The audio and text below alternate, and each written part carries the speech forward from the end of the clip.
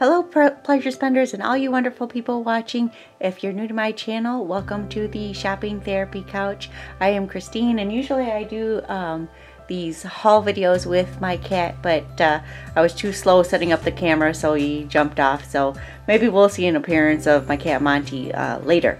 Anyway, getting on with the haul. I apologize for I haven't done a haul in a couple weeks. It's just that I really didn't need anything at the store, so I didn't bother going. So anyway, if you're interested in a Dollar Tree haul, sit back, relax, do some shopping therapy with me, and let's get started.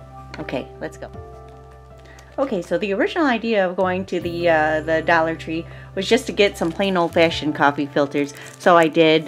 We were running out, and both me and my husband are coffee fanatics. So yeah, Dollar Tree does a good job at supplying the coffee filters. So we got some of that, and also hubby wanted some sweet snacks. He already busted through his Easter basket, so he asked me for a special run on the Mike and Ike's, which he always gets.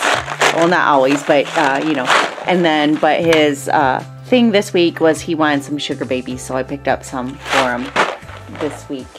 I was really excited to see they had some new Bath and Body stuff. Usually our stores, they don't get their stocks for like quite a while from like the main channels, but this I actually did see. So if you've seen my channel before, I am a big Bath and Body person, especially like things like bath salts and everything. So Spa Naturals came out with three new scents. So, and then these come in, as you can see, that just a little bit over a pound, so that's 17.5 ounces, and it's pretty heavy duty packaging. These are, let me turn this around here. So as you can see, it's sodium chloride and some fragrance. So basically it's like a table salt. So I did go and pick up some regular Epsom salts, which is basically magnesium salt. So this has some healing qualities. So in addition to this kind of salt, I am going to throw in that kind of salt. So anyway, getting on with it. So they had some in rose petals, and then they had some in chamomile, and then they had some with lavender. And so as you can see, it has like some of the petals and everything. So it'll be interesting to try out. So I'm gonna enjoy these.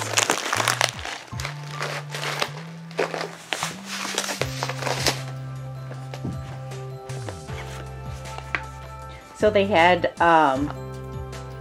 some new soaps, which I couldn't help myself.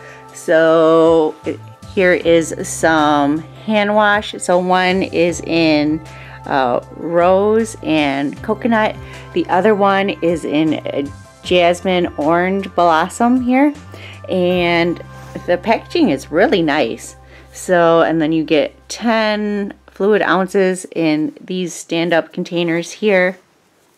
So really pretty. So even if you didn't use it on for yourself, you can gift these. I think that would be really pretty in a gift basket. And then I got a jasmine orange blossom bar soap. So that's what that looks like. These smell amazing and very light. So I do like that. And then of course, because I like the fragrance so much, I went ahead and I got some of the hand creams. Now, of course, it's not as big as the body lotions, which I'm kind of bummed at. And for the other ones, they kind of just absorbed in your skin really easily. So I did get the same thing, the jasmine and orange blossom. You can see that there. I'm sorry about the glare. And then, of course, this rose and coconut. So look at that packaging. Isn't that neat?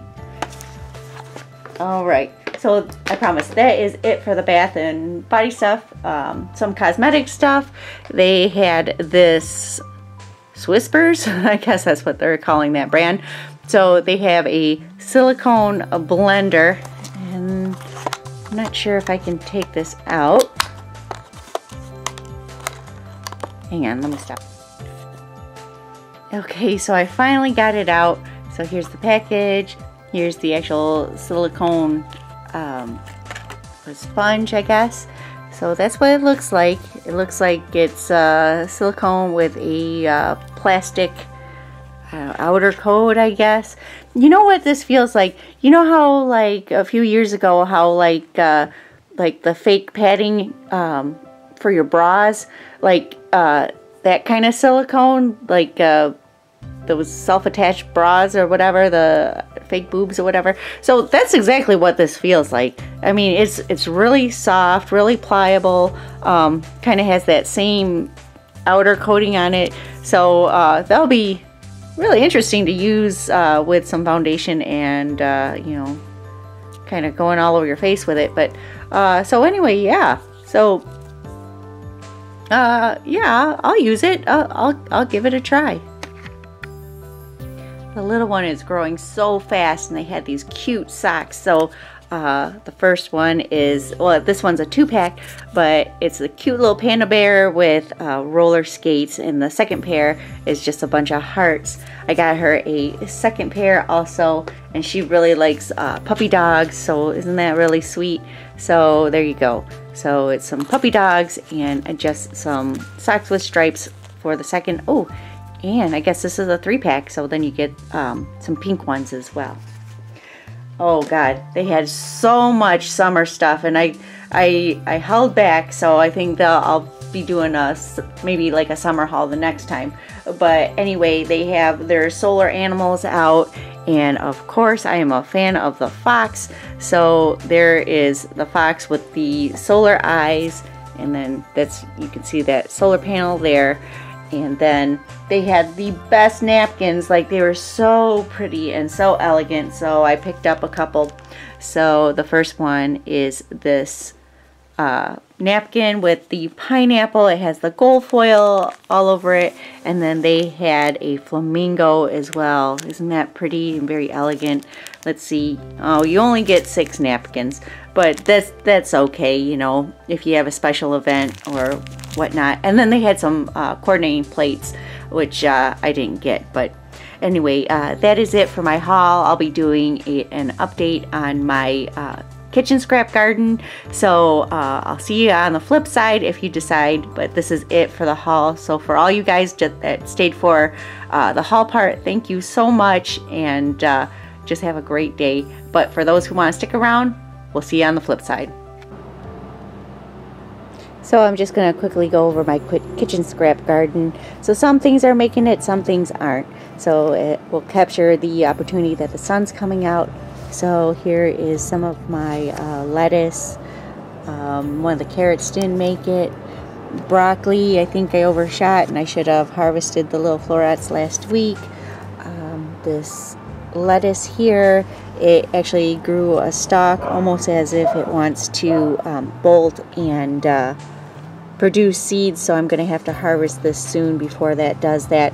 Sometimes when it gets to that stage, the leaves turn more bitter, but I haven't tried this plant, so other than the original cutting, so we're going to see.